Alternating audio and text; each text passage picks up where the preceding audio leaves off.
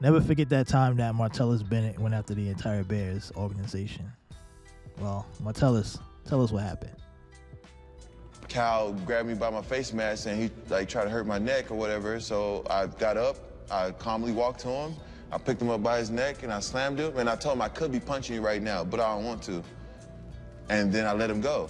And that was it. And then Brandon Marshall was talking to me and he was like, we need him. I was like, you need me too. He could have broke my neck. And then Brandon was like, blah, blah, blah, blah, blah, blah, blah, blah, blah, blah, blah, blah, blah. And I was like, Brandon, do you want to talk or you want to fight? And then he was like, I'm a 6-time Pro Bowler. Then I said, Brandon, 6-time Pro Bowlers could get knocked out too.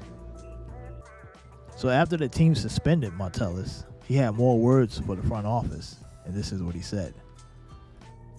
Some of the top people in the Bears organization called me. And I said, he could have broke my neck. And then I said, and then what would happen? He said, well, your neck would have just been broken. I said, F you, and I hung up the phone. How you expect me to react? At some point, I gotta set the tone. I can't help it if you feel like I fight with a 10. Yeah, I fight with a 10. I grew up fighting. That's the difference between me and a lot of motherfuckers on the team. I fight to win. You got a bunch of bitches on the roster. They don't fight to win. They just want to push and shove. You can't win with that. You don't need linebackers that use forks and knives. I want linebackers that eat with their hands. You know what I'm saying? I want motherfuckers that worry about how their shoes look. Come out and play. We just had a bunch of bitches on the roster. That's why we didn't win games. And coaches like the bitches. Martellus Bennett, he had a point, man. I mean, whatever you think about the situation, him being out of control as a Chicago Bear, his time with the Bears.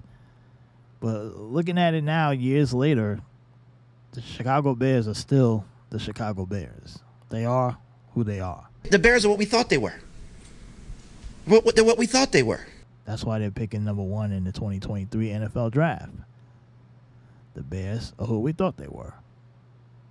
A crappy organization.